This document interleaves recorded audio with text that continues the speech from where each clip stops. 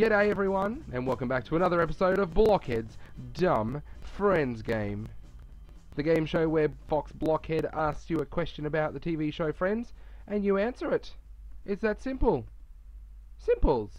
It is that simple. And today, the 25th of Feb, we are running out of days very quickly. But let me ask you today's question. Get to my microphone so you can hear me. Today's question for the 25th of February is: how old was Phoebe when she learned to ride a bike?